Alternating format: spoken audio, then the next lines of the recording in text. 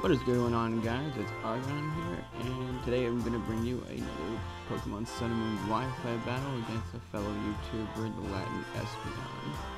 So, yeah, taking a look at his team, he has a lot of threatening Pokemon like Mega Pinsir and Greninja and stuff like that, and I'm using a Sun team. So, I'm going to try out the Sun team. I want to see how it works out though, so, yeah. Alright, so he's gonna start off with Ferrothorn over here. And I believe I'm gonna start off with my, no, he's gonna start off with Clefable, never mind. He's gonna start off with Clefable, I'm gonna start off with my Ninetales just to get the drought up. So, yeah, Clefable is gonna be the most annoying Pokemon, and you'll see. I'm gonna switch out though because I really can't do anything to it, and it's gonna set up Calm Mind. So I'm gonna go to my Darmanitan, and he's gonna end up going for the Moonblast. So yeah, I thought he would go for Calm Mind, but not a big deal. But I'm just gonna go straight for the Flare Blast over here. I know he's gonna go to his Ferrothorn, but who cares really? I just want to go for the Flare Blast to see how much it will do in the sun. I know it's going to easily KO the Ferrothorn right now, but he kind of made a good play here, sacrificing his Ferrothorn, because as you can see, I get Iron Barbs, Rocky Helmet, as well as the recoil from the Flare Blitz. So I'm actually all the way down to red health right off the bat. So he's now going to go to his hits, so he can easily go for the quick attack. So I'm going to switch out, and I'm going to save it for later though, because I want to see what move he's going to go for. I'm going to go to my Donphan here, in case he goes for the quick attack. So I'm very defensive, so I know that I can take pretty much any hit though.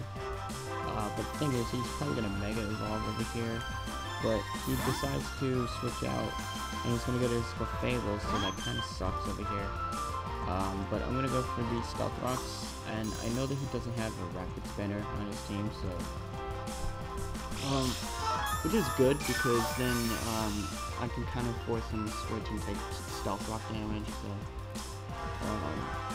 So I'm going to switch out. I could have went for the knockoff there, but I decided instead just to go for switch to Victory Belt, but he's gonna go for the Flamethrower.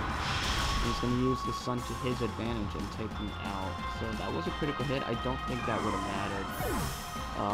But I wouldn't be able to. I would have been able to go for the Sleep Powder.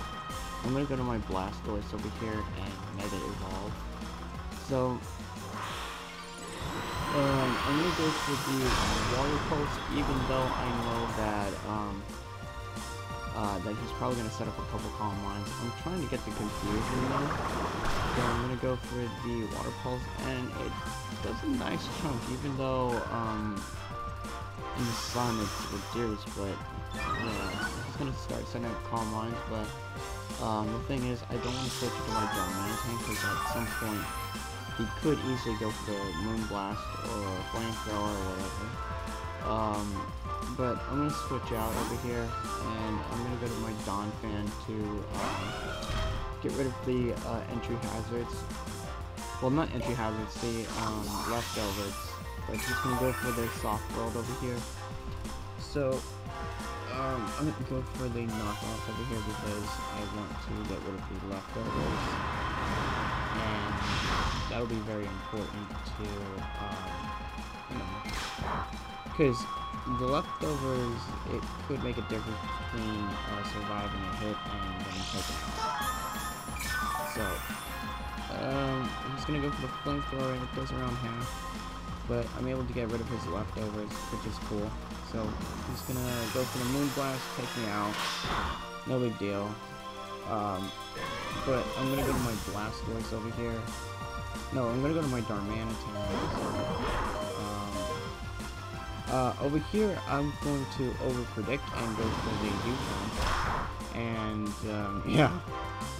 I overpredict over here, and he's going to be able to get another hit off. He's probably going to go for another Calm Mind, I'm assuming. So he's going to go for the Soft Boiled. But Yeah, so I'm gonna go for the, water pulse here.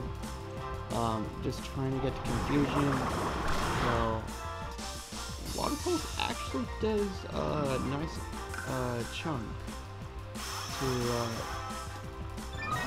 the Fable even after +1, but, I'm just gonna continue going for the water pulse over here because I know that at some point I will get a critical hit.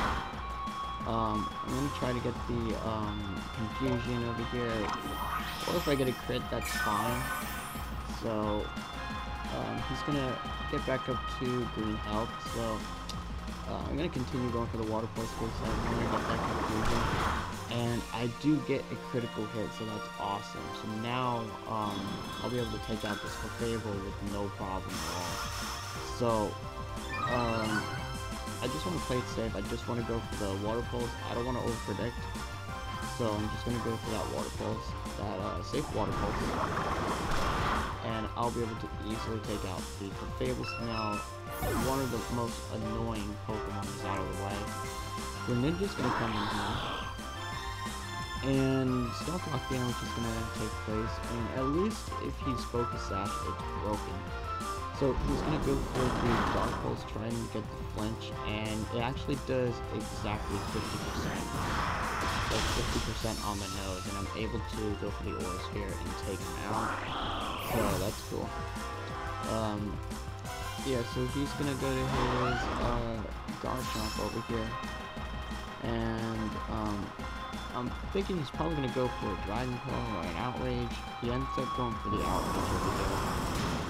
So, he is going to take me out from that range, so, I'm going to go to my Ninetales just to set up a, Sun again.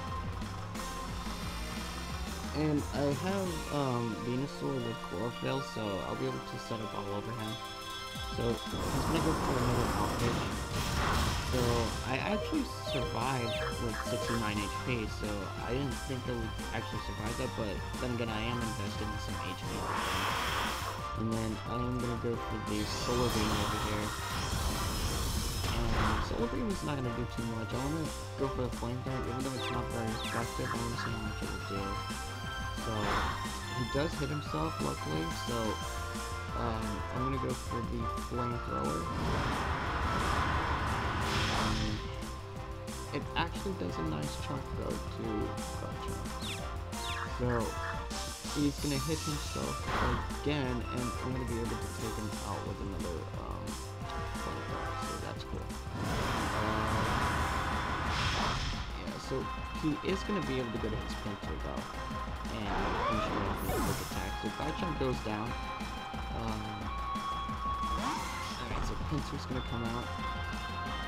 And he's probably going to Mega Evolve over here. So, kind of a little concerned he's going to sweep my entire team. But I'm just going to stay and go for the Flamethrower over here in case he wants to go for a Swords Dance. Yeah, but he goes straight for the quick attack. No big deal. Ninetales really bad. I'm going to go into my Venusaur. And I actually have the Hidden Power Fire, so he's gonna go for the quick attack over here. I do live that, and I'm gonna go for the Hidden Power Fire. And it's boosted in the sun, so I'll be able to take him out from that range. So Pinsir is pretty much gone.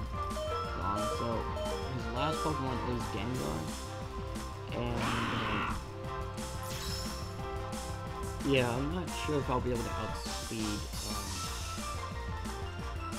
with my Darmanitan, but I'm gonna go for the Hidden Power, and it does a lot to Gengar. So he's gonna go for the Z move. I'm not sure if that Z move. It's pretty much useless because he could just take me out with any hit he goes for, but he's gonna go for the all-out pummeling. So he is gonna actually take me out for but my last Pokemon is Darmanitan, so Yeah, Darmanitan is gonna come out here, but because I'm not towards Scar, towards Bandit actually, so he is gonna outspeed me and take me out with a Shadow. So yeah, that was a good battle. So I hope you guys enjoyed the video.